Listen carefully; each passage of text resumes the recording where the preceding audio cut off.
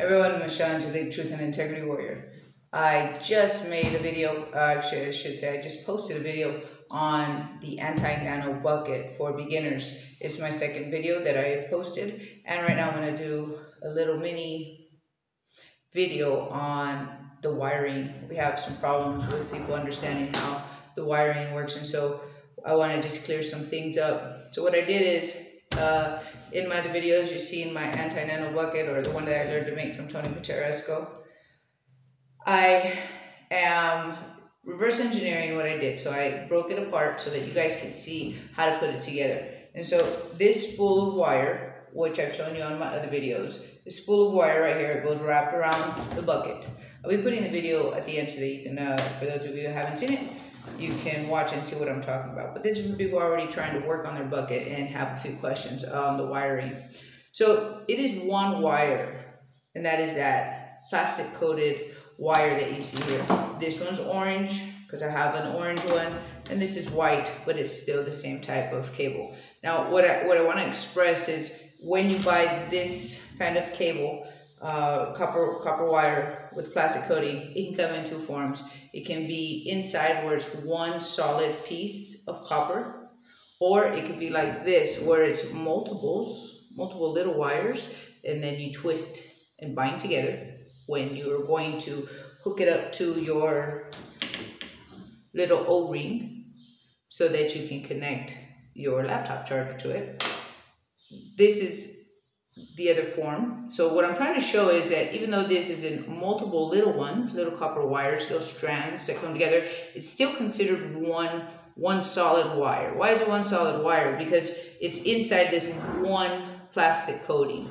Now the confusion's coming up, and they both work is what I want to say. The solid wire or the multiple strands, they both work on this bucket. What doesn't work, and what I don't know if it works, I should say, or not, is people are trying to take the copper wiring from a television cord or something else, meaning that it has two separate copper wires that are coded individually for positive and negative connection when it goes into the wall. That matters. But when we're talking about this bucket, we're not worried about this being positive or negative.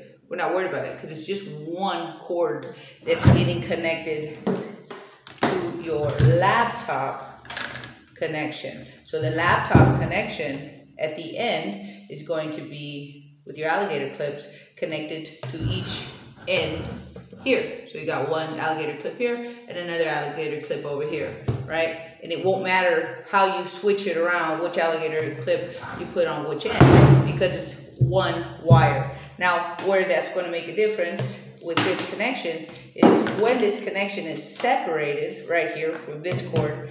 People are trying to get this type of cord to wire up their bucket.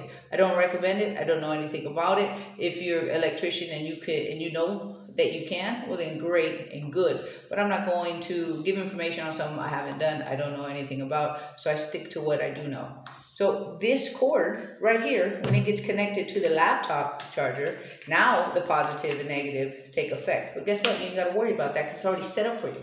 So when you plug this into the wall, this has a positive and a negative and a ground. It's already set up for you. So you connect it, right? You put it into the wall, and then it goes through this little apparatus, and when it sends the current through the bucket, you're getting a pulse. You'll get a pulse. Now, if you don't put this on this bucket, you won't get a pulse. You won't get a pulse. And so you'll get these little lights. They'll come with a little light that when you connect it, you can see the little light stay on. I'm going to see if I can do it right now. Give me a second.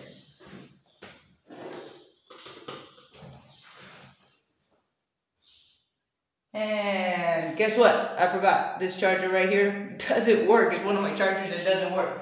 But when you plug it in, you'll see a little light right there. And that little light won't pulse. As soon as you connect it to this bucket, to these cords, you will see the pulse. And this light will blink on and off, going boom, boom, boom. So that's what I want to try to make clear here is I'm not using any cable wire for television sets that have a positive and negative in one unit. One unit meaning meaning one cord. This has two cords inside of it, two wires running, because it needs to, because it has a positive and it has a negative, right?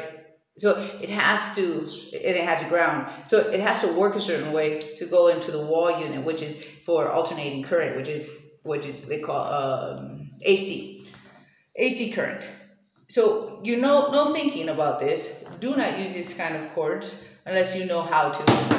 Use a spool of a 1-cord copper wire, right? It's either solid or it's going to be individual little copper units, or I should say individual little copper strands. That's still considered 1 copper cord because it's in 1 plastic coating.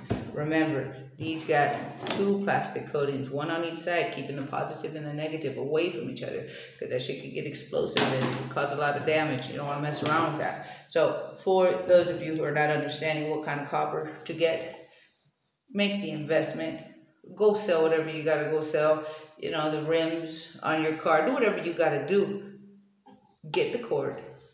Get the right one, or the copper wiring. Get the right one and make this bucket, because it's a lifesaver for many of us. And for those of you who don't know it yet, it will be a lifesaver for you in the future. All right, Michelle Angelique, Truth and Integrity Warrior. Peace out.